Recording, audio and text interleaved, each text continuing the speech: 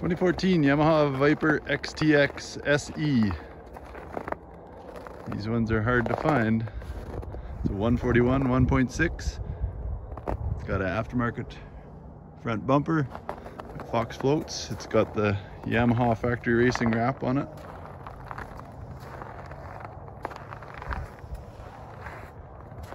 Very nice shape.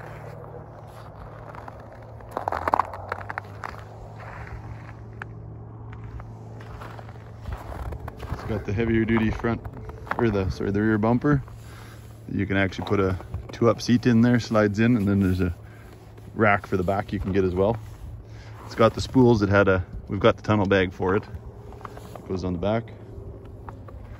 These are 3-cylinder 4-stroke 1049cc fuel injected, electric start, of course, reverse, hand and thumb warmers. It's got hand guards. Got 4,700 miles on it. Everything's all stock. It's got the goggle bag here.